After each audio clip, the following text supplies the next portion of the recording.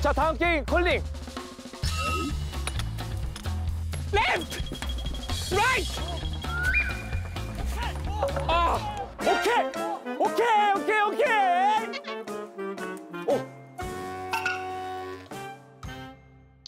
아! 나이스! 나이스! 설거지와 일출보기 게임. 오늘 대참사. 오늘 대참사. 예. 우리 뭐 해 먹지?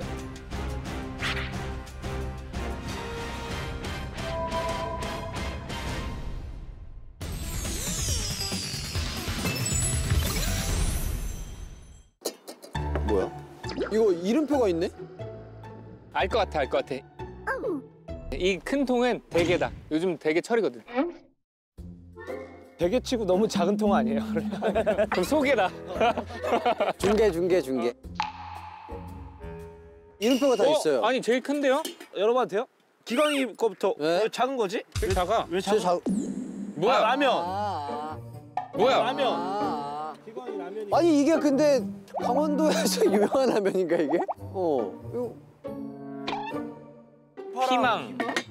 냉면에.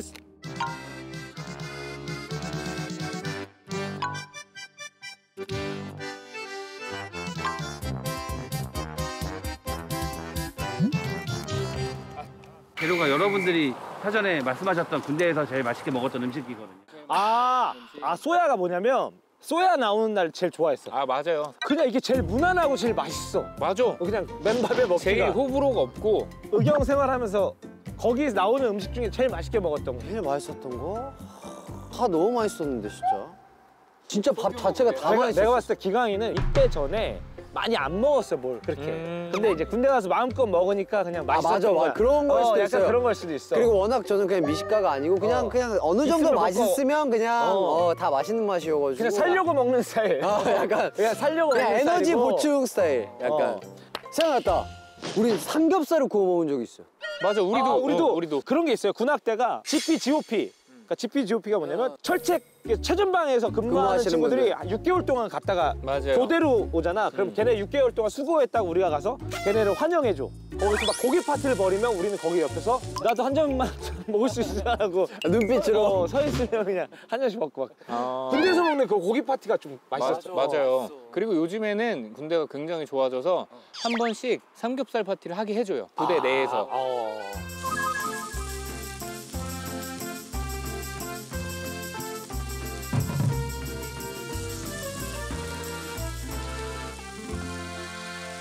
좀 싫어할 수도 있는데 군대 에피소드 하나씩 털어놓는 시간 한번 가져볼게. 나 이 냉면에서 생각난 게 있어. 내가 군악대에 있을 때 나보다 1년 먼저 있던 친구가 있었는데 아버지 군번? 아버지 군번. 그 친구는 악기 다룰 줄 아는 친구였는데 그 친구는 이제 한평생 바이올린만 했어요. 근데 그 친구가 이제 전역을 하고 나한테 연락이 온 거예요. 나보다 동생인데 형 면회 한번 갈게요. 그래서 와. 그래서 뭐 먹고 싶어요? 그때 여름이었거든. 냉면 사올 수 있니? 그래서 냉면을 그 친구가 사와서 내가 같이 부대에 있던 내 동기랑 같이 나간 거예요. 내가 바이올린도 가져오라 그랬거든. 그 친구가 이제 냉면 두 그릇 사와서 미안한데 냉면 먹는 동안 진짜 맛있게 먹고 싶은데 바이올린 좀 너무 웃겨. 켜줄 수 있니? 그래서 정말로? 켜줄 수 있니? 그래서 내가 냉면 먹고 있고 걔는 거기 면회 오신 분들 다 웃었어. 대박이다. 그림이 너무 웃기잖아. 걔네 바이올린하고 그냥 냉면 먹고 있고. 고기도 아니고 냉면 먹는데. 오성면회실이네. 갑자기 기억나는 게 별건 아니었는데 워낙 축구를 좋아하니까 그럼 월드컵 같은 거 보면은 항상 뒤돌아서 계시는 분들 있잖아요. 수천 붉은 악마가 환호를 하는데 골이 들어가는데 뒤에 안 보잖아. 안 보잖아요. 나는 그분들이 난 진짜 어렸을 때는 그냥 경찰인 줄 알았는데 다 이제 의경들이더라고. 나는 그래서 그 형광옷 입은 사람들만 보면은 치근하고 막 짠하고 동질감 느끼고. 그러니까 동질감 느끼고. 그래서 나는 예전에는 군인에 대한 생각이 그냥 지나가면 군인이구나 했는데 요즘에는 그냥 되게 말 걸고 싶고. 맞아요. 어디서 혼자 이렇게 식사하고 계시면은 뭔가 한 끼 사드리고 싶고 그런 기분 들어요. 우리나라가 좀 특이하긴 해요, 사실. 군대라는 조직이 있다 보니까 그리고 다 의무로 가잖아요. 어디 뭐 광화문 광장 이런 데서 탱크 운전할 수 있는 사람 이러면은 막 몇 명 손들고 막 그런데요. 버스 운전할 수 있는 사람, 포 쏠 수 있는 사람, 맞아요. 레이더 할 수 있는 사람 나오고 막 그런데요. 근데 지금 냉면이랑 짜파구리는 금방 하는 거기 때문에 지금 하면 좀 부를 것 같고. 아이스박스에도 재료가 있다고 하니까. 오! 오 삼겹살! 우와! 버섯도 있고 지포도 있고 술도 있고. 와 소주, 맥주! 어묵은 이건 어묵탕 해 먹으면 어묵탕하고. 이거 뭐야? 처음 봄? 처음 봤는데 우리도 밤. 아, 밤? 처음 밤이네. 아, 처음 밤이야? 아, 봄이 아니라? 아유, 이래서 공부를 해야 돼. 맥주, 밥. 다 있을 건 다 있는데요? 자, 제가 소야를 하는 동안 고기를 구우면 되겠다, 그죠? 네. 와, 강원도 특산물 뭐야? 감자랑.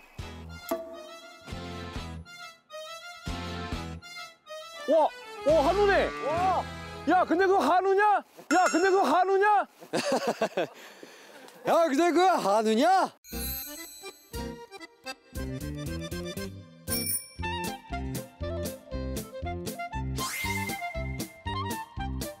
와, 강원도 특산물 뭐야? 감자랑. 야, 오징어, 문어. 대박!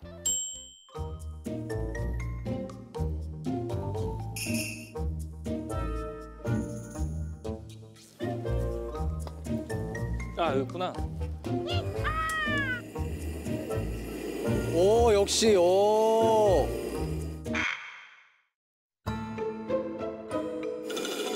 불이 좀 나른데? 야, 재밌다. 진짜 놀러 온 것 같다. 퍼플.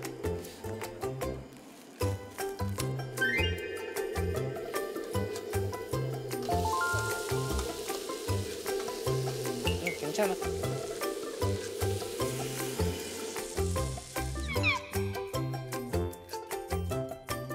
그럼 나 뭐 해야 되지? 어묵탕? 어묵탕? 그럼 불이 하나 더 있어야 되는데? 어? 어? 여기서 이런 소리가 나면 안 되지 않나? 그럼 잘 안 맞은 건데, 소리가.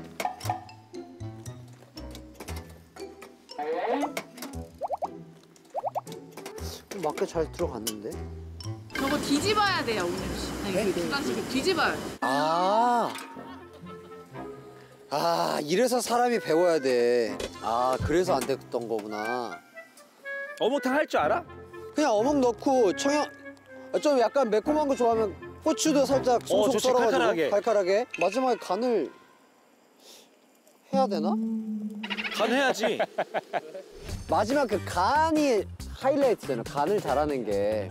그러니까 그 간에서는 약간 그 입맛이 조금 타고났다. 해야 되나? 어묵탕 레시피. 무 약간, 대파, 멸치 한 줌. 그러니까 육수 내려면은 육수를 낼 약간 그런 게 있으면 좋긴 한데. 그 봉지 안에 어묵탕 그 소스 안 들어있어? 아, 있다. 있지? 아, 있네. 요즘 거 들어있어. 야, 요새 이렇게 좋아졌어.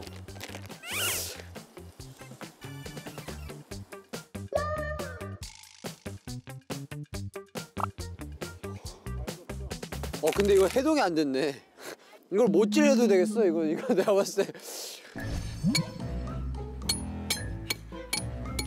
내일 돼도 안 녹을 것 같은데? 그나마 얘가 좀 낫네. 야, 근데 오징어가 진짜 실하네. 이 뚜껑이 있으면 좋은데. 와, 냄새 죽여준다, 진짜. 아, 냄새 진짜 혼내준다, 진짜.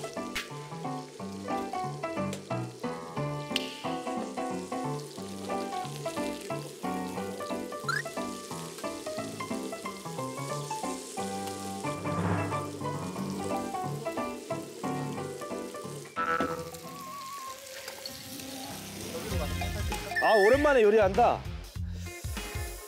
아, 소야 진짜 오랜만에 해본다.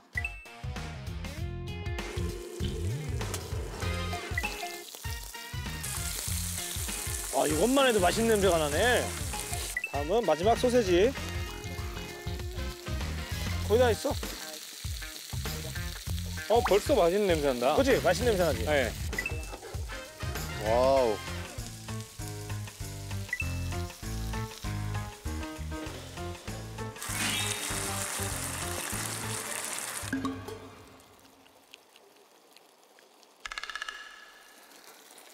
된 건가? 아, 이게 비법은 맛다시를 넣어야겠어. 소야에다가.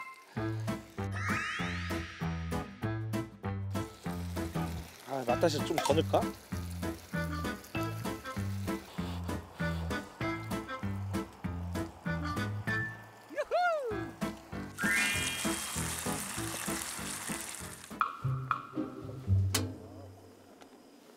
불이 약해. 바람이 있어서 그런가?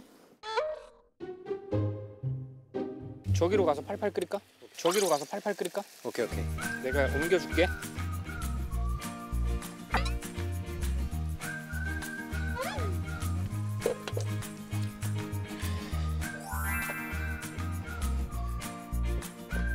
아, 굿이다. 금방 끓겠다, 이러면.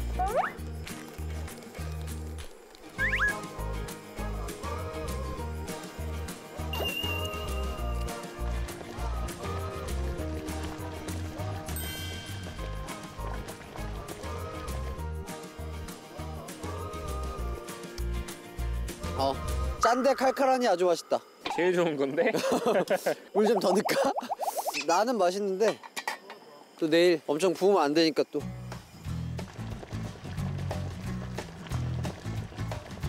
어묵탕도 진짜 제대로다.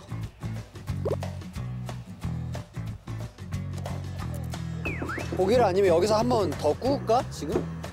살짝 데필까?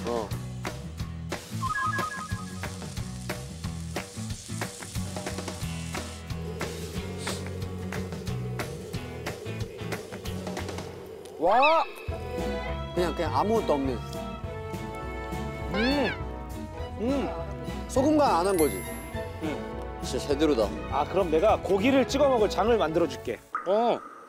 저기 형 쌈장 있던데요? 그거 내가 막장으로 만들어 줄게. 아 진짜로? 와, 막창. 모든 음식의 맛은 이 다진 마늘에서 나오거든. 그래서 이렇게 비닐에 마늘 넣은 다음에 이걸로 빠면 돼, 그냥. 그럼 다진 마늘이야, 이게. 근데 아니, 나 이거 장 만들려고, 장.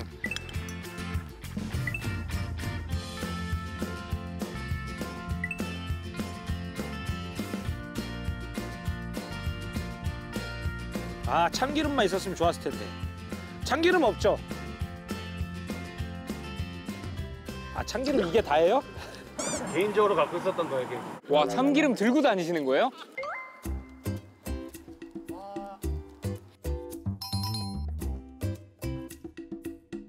다들 요리에 우리 되게 진심이다. 맛있게 먹고 싶어서. 한번 할 때 제대로 해야지. 다 되지 않았어요? 우리 먹으면 되지 않나? 네, 이제 먹으면 돼요. 연장만 좀 챙겨서. 네, 그릇은 내가 챙겼어요. 고생하셨습니다. 수고하셨습니다.